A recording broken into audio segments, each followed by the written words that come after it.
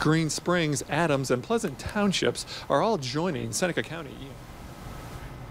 Well, new tonight from Seneca County, the final piece of the puzzle was just added there. A levy that voters passed in November is generating $1.6 million annually to support the new Seneca County EMS district, adding full-time emergency medical services throughout the county. Now we're going to hear from 13 Action News reporter J.D. Pooley with the story, all new at 5.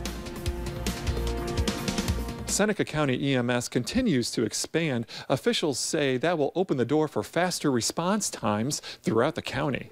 The all-volunteer fire department in the village of Green Springs in the northern end of Seneca County only has 2 volunteer EMS firefighters on hand. More unified being under Seneca County since we are in Seneca County. We enjoy having them here.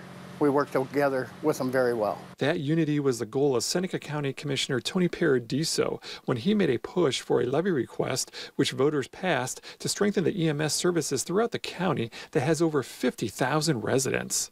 And those dollars, coupled with commissioner dollars, form Seneca County EMS. Now that Green Springs has joined, Commissioner Paradiso says that brings together 6 villages and 11 townships, all under one EMS district that includes 16 full-time employees.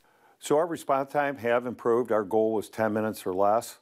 And the way we do that is we have to strategically place these facilities so we can get the best reach in the county with the quickest times. The first EMS building is currently being constructed and set to open in April. For now, Seneca County EMS staff will work from the Green Springs Fire Department. By adding this last component in the county, it kind of brings the resources into the county. Having ALS advanced life support available to all the residents within the county in the shortest amount of time possible. In the village of Green Springs, J.D. Pooley, 13 Action News. In a crime